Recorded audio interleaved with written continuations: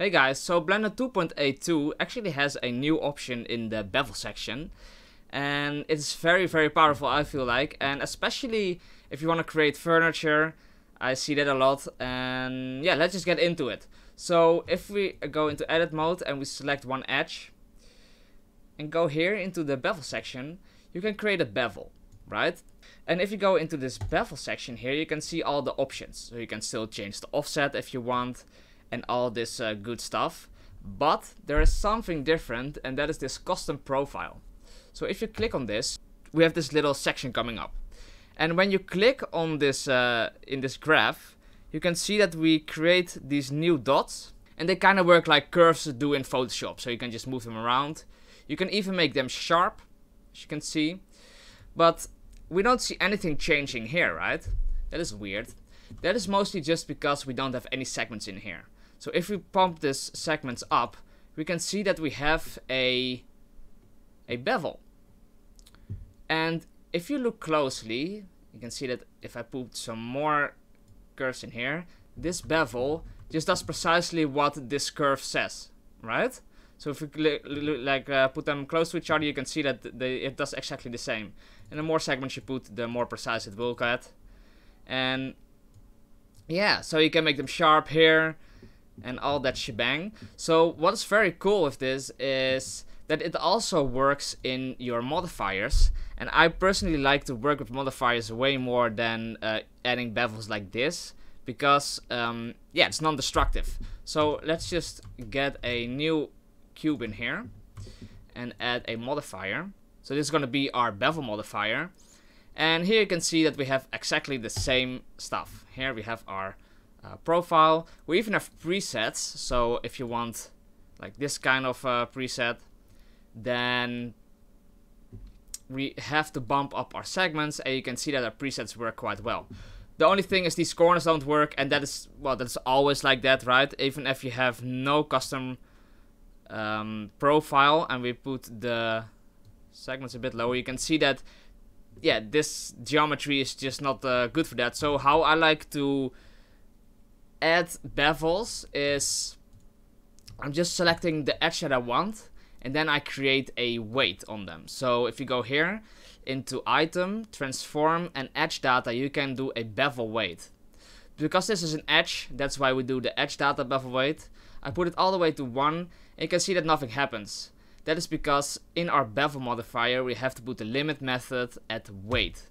And now you can see only the points, like the edges that we gave the weight, which I just put to 1, like all the way up, those will be affected by this modifier.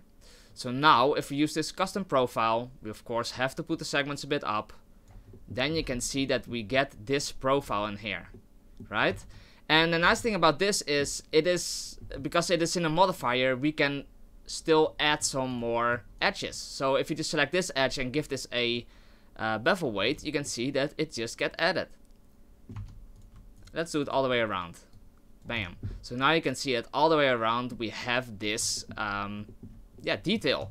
So this actually works quite well for making tables or even frames of a painting. Then this is just perfect. Look, let's look here. Here, if you look at Google and you just look for table like edge profiles, you can see the edge profile. So if we want to recreate these table edges, we can just recreate them in here. And well, let's just do it. So we do the top left one. And the first part of this preset, let's just start with a default.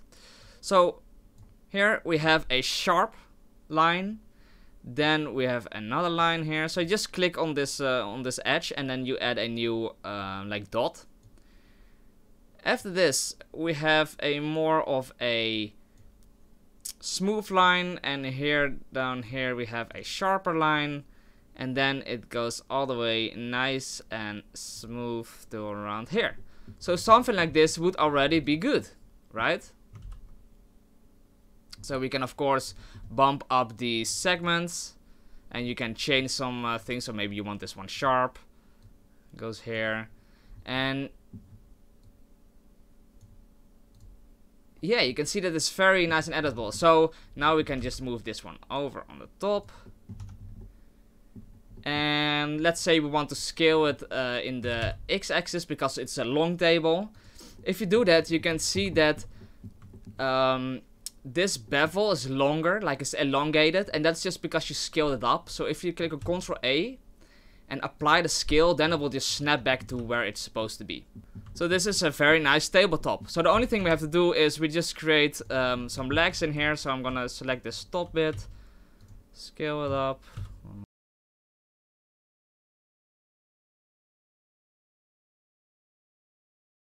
And then just select your leg and mirror this